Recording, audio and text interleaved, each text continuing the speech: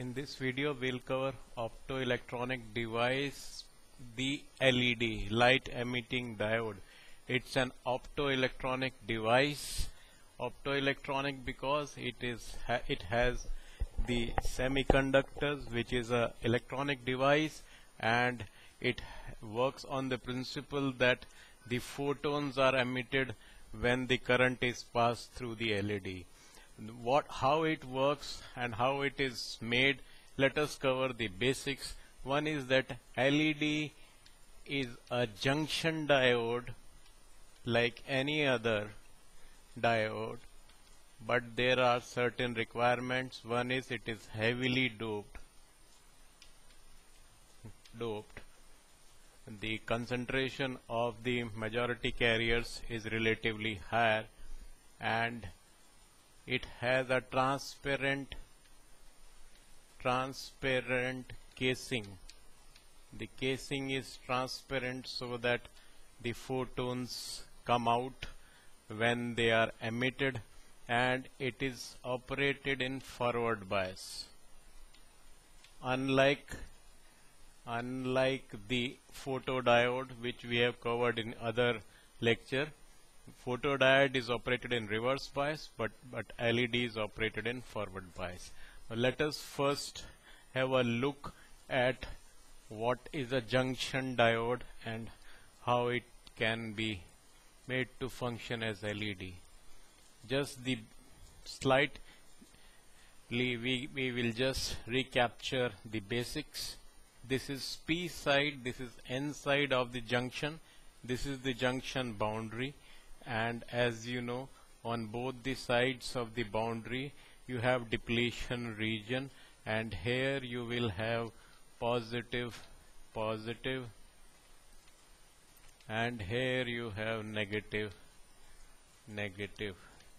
This is because of the diffusion of majority carriers.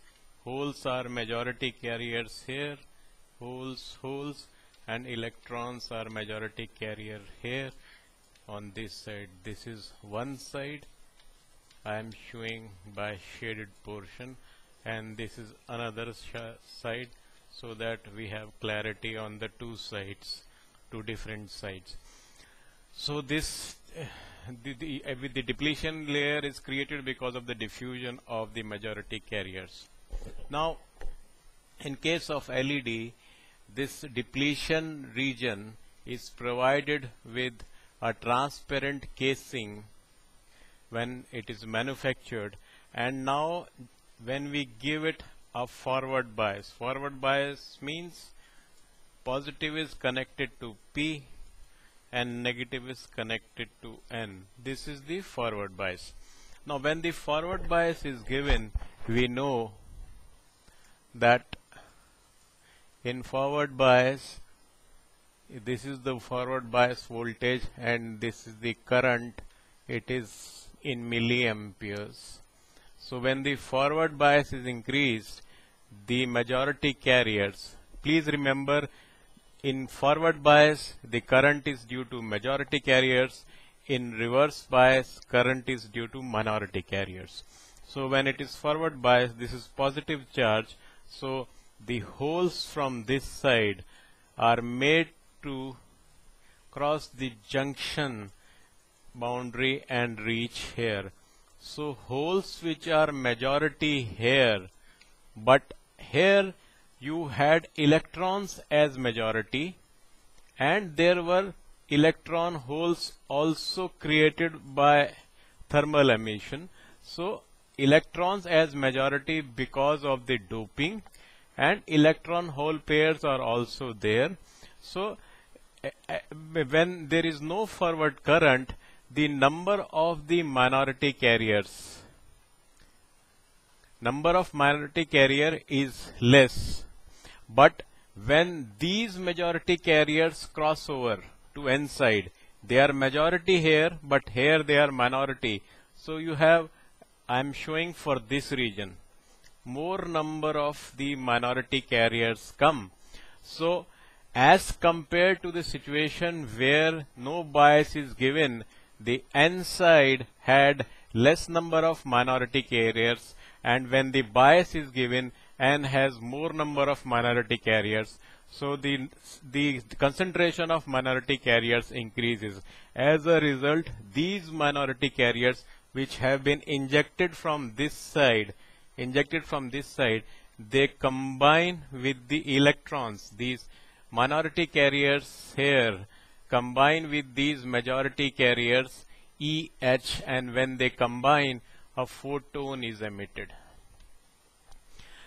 The requirement for the visible spectrum, we know that the visibility is from 0.4 0.7 micrometer is the visible spectrum of light, and corresponding to this, the energy gap should be about 3 electron volt to 1.8 electron volt. So if you have energy gap of at least 1.8 electron volt between the conduction and the valence band, this is conduction band, this is valence band, and when this gap is greater than 1.8 to 3, and it is in this range, with this energy gap, when photon is emitted, you have visible light. And this, to have this kind of energy band for making light emitting diode, we use compound semiconductor, which is gallium arsenide phosphide.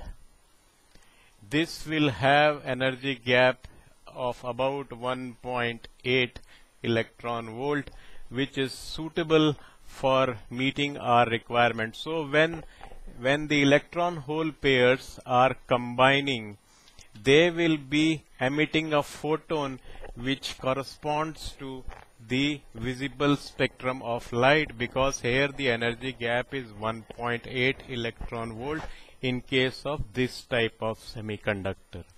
So the emission of the light, we will in fact get a red light with this combination, and if you draw with the increase in intensity, if the current is increased, if you increase the current, you will have higher intensity of light. The intensity of light will increase up to a point beyond which it will not. In fact, it will start falling.